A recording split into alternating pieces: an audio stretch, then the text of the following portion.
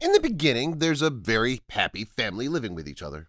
A man named Milton married his beloved girl whose name is Martina. Martina's a very beautiful girl. She also fell in love with him. They decided that they have to save money for their marriage. They have one dream that they want to build their house by themselves. Martina expressed her feeling about this, saying to Milton, "You know, Milton, my only dream is to live with you in our house. I want to build it with you. It would be a very wonderful because we'll build it with our love and passion." Milton accepted this happily, saying to her, "Of course, Martina, we're going to build our house with our love. My friend William is an engineer, and I think he'll help us greatly." Months passed, and they're working hard in order to build their house. They bought many things, and it cost too much money, but they could bear this. Milton's friend William helped them to build this house. Although this house is not a big one, but it represents their love. This house is a symbol of their passion, love, patience, loyalty, and affection. Finally, they succeeded in building this house thanks to William. They thanked him for this, saying, "Thank you, William. Without you, we could not do anything." After that, they managed to marry next month. They prepared many things, bought clothes, electrical appliances, and other things for their house. The wedding day came. They were very happy. Martina wore a very beautiful white dress. That day was a very nice, and all people were happy. Then Martina and Milton spent their honeymoon in Turkey. Several days passed, and now Martina's pregnant. Everyone is happy about that, especially her husband Milton. Months passed, and Martina gave birth to a very beautiful baby girl named Ella. The family is very happy, and Ella grew up with her father and mother. Unfortunately, this overwhelming happiness didn't last long, as Martina felt very tired in her liver and suffered from it severely. And days passed, and unfortunately, she died. She died, leaving her only daughter under the care of Milton. Milton was very sad about her death. He cried day and night like a baby. He suffered from her absence in the house, which they built with their love. He couldn't bear that. His daughter, Ella, suggested that they should leave the house because her father always imagines his wife in the house, so it's a very hard feeling. Her father refused that, saying to her, "Me and your mother built this house with our love. We bought every stone. We did all things together. How can I leave this house? It's impossible." Ella became a mature girl. She studied her lessons hard. She wants to become an engineer in order to gain much money. She fell in love with a young man named John. John works as an engineer, too, in a large company. He's very clever and builds many houses perfectly. John expressed his love for Ella and told her that he wanted to marry her. She agreed immediately. Ella told her father that she loved him and that he wanted to marry her, and the father gave them his blessings. Marriage was a new step in Ella's life, and she's very happy that she married the person she loves so much and that they're working in engineering together, as like that she knew that they have a lot in common. But here it becomes clear that Father Milton is sad that he'll be left alone at home. He's home alone. He missed his wife Martina very much. Milton lives alone in that house. He's looking for a simple job to spend his time with, but he's getting old and at the same time was unable to work.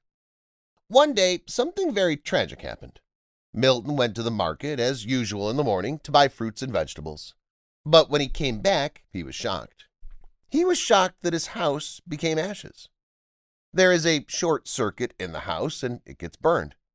The house in which he spent his best years with his beloved wife, which is a remembrance of his wife, was burned down. That old man stands in front of the house, which is ashes, and cries badly, not knowing what to do. Neighbors try to comfort and console him, and one of them suggested that he stay at home with him, but he thanked him and refused politely. He decided that he would go to his daughter's house because he was homeless at this moment. That old man went to them and saw that they would treat him with respect and provide him with everything he wanted, especially that he loves his son-in-law very much and considers him exactly as his son, as he said to him, "You know I'd never had boys before, but I consider you as my son that I did not have." They welcomed him and tried to console him. He went to them crying and said to them, "My house became ashes. It reminded me of my wife, as it was a very touching memory that touched my soul. Everything was lost. My wife and I worked so hard building that house. We spent so much money and worked so hard. Everything will never be the same again. My wife died and my house burnt." They tried to calm him down, and his daughter said to him, "Father, don't worry. We're with you. You're not alone. Our home is beautiful with you." Many days passed, and Milton did not feel comfortable in that house. He's embarrassed to do anything. He feels that he's become a burden on his daughter and his son-in-law.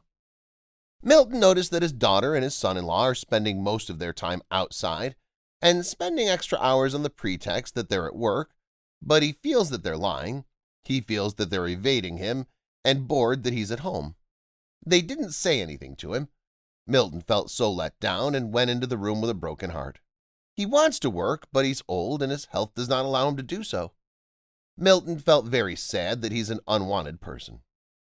Milton endured a lot of pain. He decided that he had to get rid of all that pain. He did not find any solution but to go to the nursing home. He feels ashamed when he eats with them, especially since everything has become expensive. They also buy medicine for him, but at a high price.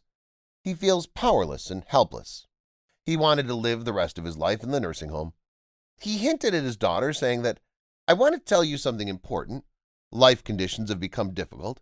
The standard of living and everything has become expensive. I feel that I am a burden on you. You have a future and you will have children and you will need money. And my house burnt now. I want to go to the nursing home to spend the rest of my life there. They would provide me anything I want. They would take care of me. They would not leave me alone. You know, my daughter, I feel so lonely. You always leave here alone and go to work, leaving in that house. I feel I don't belong here. It's not my shelter, not my place. You and your husband let me down. I've prepared my bag and everything. I want to leave this house in the morning and go to the nursing home." Milton expected that his daughter and son-in-law would prevent him from going to the nursing home and would give him everything he wanted, but what happened was very shocking. When Milton said all that, they did nothing. They shut up and didn't say anything. Milton was really surprised by that. That night, Milton was really disappointed. They didn't say anything. It was a very touching, emotive confrontation scene that reached our souls. We can feel this man's agony and his tragic life. We can feel his loneliness and alienation. We also sympathize for him and wish to help here. We could feel everything. Early in the morning, everyone in the house woke up, but Milton never slept that night. He's afraid of everything. He feels ashamed of his daughter but can't say anything. They took Milton's bags and got into the car. As they were in the car, Milton said, "Thank you for everything. You've let me down so much and disappointed me. Thank you for temporary moments and days. I hope to live a good life in the nursing home." "You are in too much of a hurry," said his son-in-law. "There's something that will shock you even more." The old man replies, "Something will shock me? What is it?" Milton noticed that his son-in-law had not taken the nursing home road, but had changed the route. He asked about it, but no one answered. Milton got out of the car and was surprised by something amazing. He was surprised that his burnt house was there, but looks like a new house. He hugged his daughter, and his daughter said to him, "Now you know, Dad, why my husband and I spend most of our time outside. We did it for you to make you happy. I know that the house you built with my mom is very important to you, so we decided to fix everything. We worked a lot in that, but now I can see a smile on your face, and this is enough for me to forget any fatigue I went through." Milton hugged his daughter tightly, and it was a very touching scene between a father and his daughter.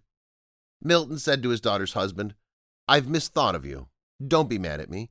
I'm so happy that you helped my daughter so that the ashes became a new house." Milton regretted that he thought badly of them and misunderstood everything. He thought they didn't like him to stay with them, although that was totally wrong. This story teaches us many things. A person must not misunderstand anyone until he or she is sure of it. We must not doubt anyone without confirmation. We must take care of our mother because she is the fruit of our life. Thanks for watching. Please like and share the video in social networks. We'll be right back to you as fast as we can.